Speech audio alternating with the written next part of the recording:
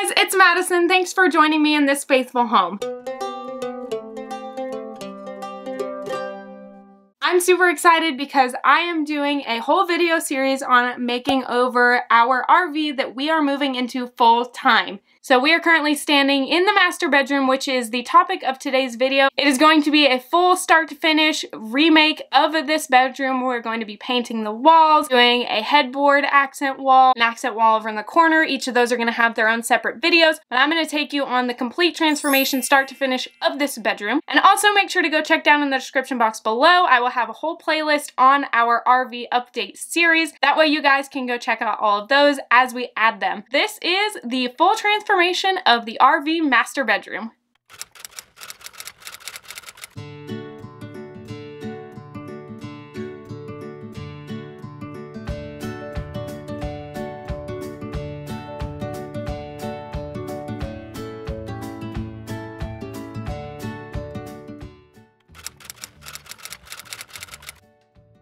So the first thing we decided to do was take down these closet doors. Though the mirrors were great and it made the space feel really big, it actually blocked us from really being able to get into the closet. And so David suggested that we take down just those, and then once I started doing that, I realized I needed to take down the entire framework. Next step is moving out this very large bed, aka a normal size bed in a very small space.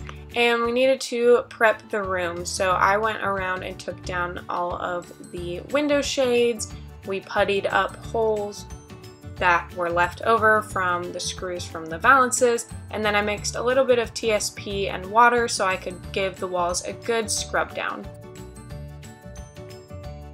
I went back through and used some blue tape. Despite normal projects where I never actually use tape, I decided to use it here, which is fine. That leads us to the next step of the project, which is priming all of the walls. So I used this 𝐄𝐤 3 interior primer. I did 2 coats of primer on everything to make sure that it was nice and fully covered.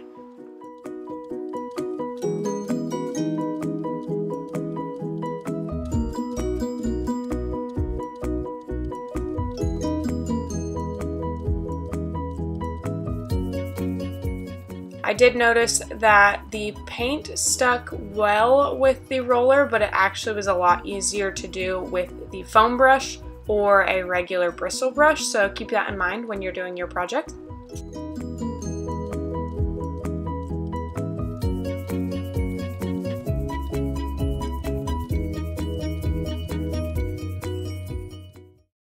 After the primer and second coat of primer and a couple days later, I went ahead and painted. I used the Sherwin-Williams Ovation Plus in the color Oxford White.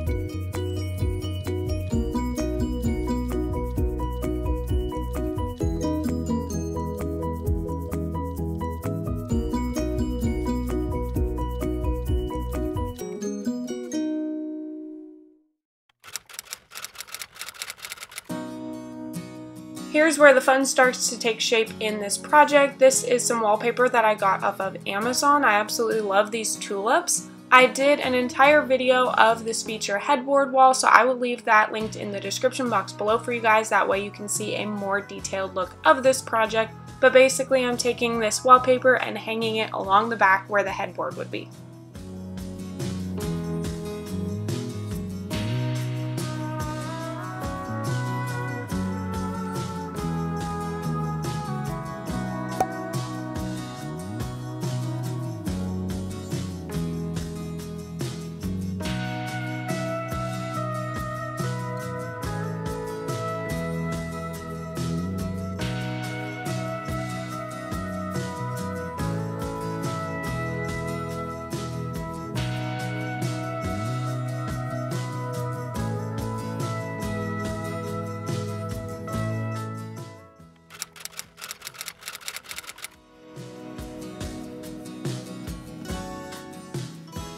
This next project is also a video that I did specifically here on this channel. It is a faux wallpaper feature wall. This is actually done with Sharpie paint pens and a stencil, and this is a herringbone pattern that I got off of Etsy, so I'll leave that down in the description box below for you guys, as well as this full video so you can go back and watch it for yourself.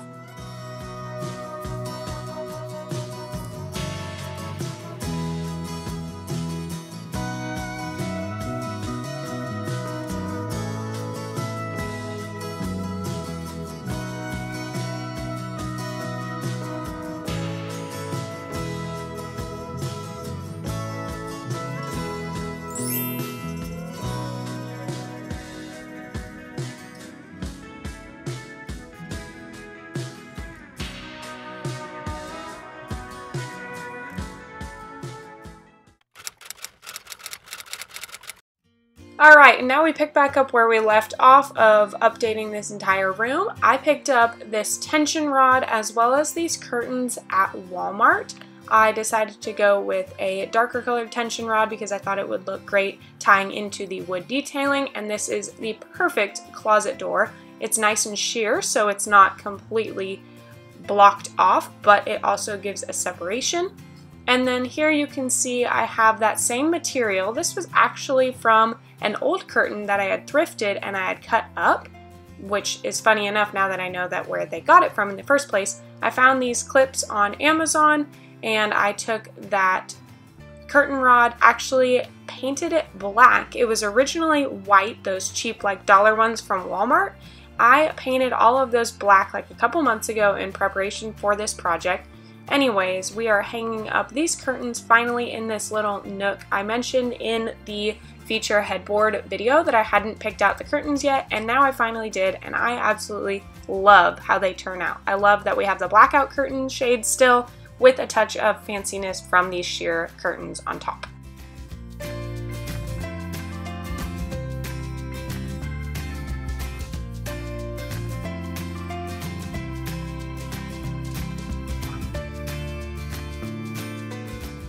Hanging up your curtain rods isn't too challenging, but you do have to remember that you are in an RV and these walls are thin, so you want to keep that in mind when you are hanging anything up, not using command hooks. These went on pretty smoothly for me, but I did have a little bit of issue at the beginning, so I wanted to mention that for you guys.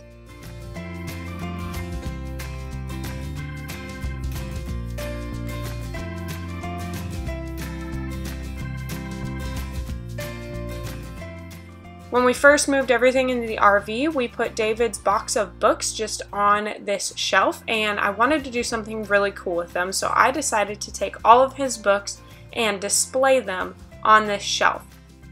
You may think that I'm doing this style because it is trendy, but believe me when I say I have been putting things in color order since I was about 9. And I called it color-betical order. My closet has always been organized like this, and so I decided to do these books on the shelf displayed in color order as well, letting them be color-betical just like it fits my style. On either end, I did find these faux succulents from Walmart to use as bookends, and I think they are super cute.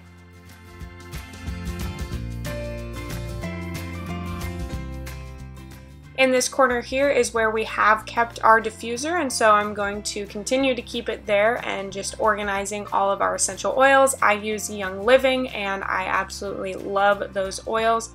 And then you can see here I have a little water cup for it, and then tucked into the cabinet is the plug for this diffuser.